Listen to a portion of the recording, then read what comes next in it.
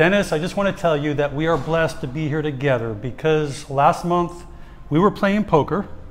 Correct. And we were at a gaming hotel and things were calm and smooth. I hear yelling and screaming. I look up and I look over the table in front of me and there you are sitting down. And you probably don't remember this, but you went into seizure, okay? In other words, you started jolting, so I come around, put my hand on your back, and I said, "You okay, Dennis?" You still didn't hear me.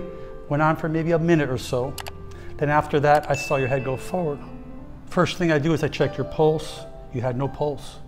You were officially dead. So what we did, thank God people helped me, put you on the ground. We started CPR.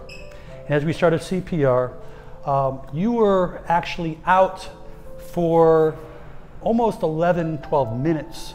So during CPR, another paramedic who was retired got the AED. We were able to hook that up on you, and we shocked you a couple times, although still no heartbeat. We continued CPR, and then I look up and here comes paramedics, and all of a sudden I see you got up out of a miracle. 12 minutes later. Do you remember any of this during? Nothing whatsoever. Nothing. Do you remember going into seizure? Do you remember, did you see any lights, any flashes, another part of life? Did you see anything that I should be aware of or anything you can tell me? Do you remember anything? Nothing whatsoever. So Dennis, here we are a month and a half later, perfectly normal. You had open heart surgery. They corrected 5 coronary arteries. Correct. Okay. You're feeling good again. You're blessed. You have no brain damage. You told me you had 4 children, a beautiful wife. You've been married how long? Almost 51 years this month. Your time is not up, Dennis. You are tremendously lucky, and I feel tremendously blessed to make a friend, which as kind as you are with such a beautiful heart.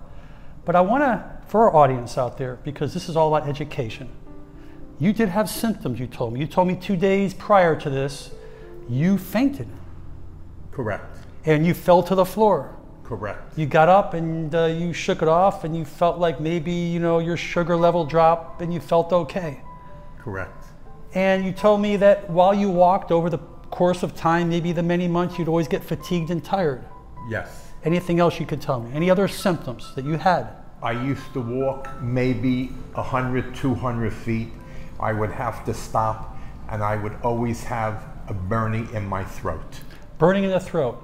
Symptoms, common cardiovascular symptoms of blockage of the coronary arteries can be anywhere from crushing pain in the chest, which you never had. Correct, never had any pain. Tingling, numbness into an arm, into a jaw, difficulty breathing. As you had one of the symptoms, as you walked and as you prolonged and as you stressed yourself, you felt very tired, fatigued. Yes. Okay. Common also is when a person sweats a lot. A person gets dizzy a lot, because you've told me you've gotten dizzy in the past, have you not? Whenever I used to get up from a sitting motion. This is just a wake-up call, Dennis, for people out there who have symptoms. And there's nothing more that I can recommend is to always get checked.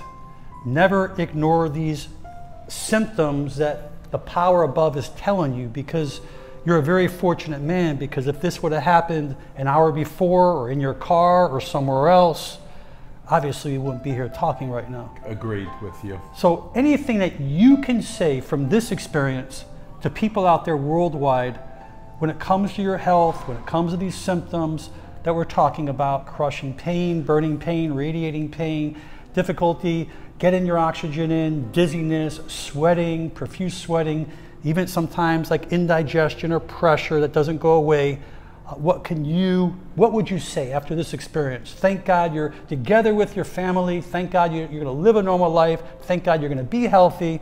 What can we really tell these people out there from your experience? Because you're the one that they're looking at, not me. You're the one they're looking at. And this is a wake-up call, hopefully, for many people throughout the world. Be aware of when your body is telling you something. Believe it. It's not just coming out of no man's land. It's happening to you. And if you feel fatigued, or if you feel this, or if you feel that, just don't push it off the way I would push it off. Get some help. See what the problem is. Not just saying, my body will cure itself. No big deal. It doesn't cure itself, obviously. Me, I feel I was reborn again. I feel better now than I felt probably in 20, 30 years. You know why? Because you have oxygen. Oxygen that's getting to your heart, that's getting to the cells of your body, that was never getting there. And you are one very lucky man to go on this long the way you did, because you were a walking time bomb. I agree with you 100%. This is definitely life transforming for both of us, where Dennis just became a new person. My heart goes out to you, your family, your children, and I only wish you good health, as well as you wishing you good health as well. Last words, Dennis.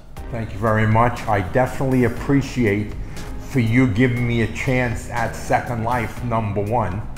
And number two, take care of yourself, people.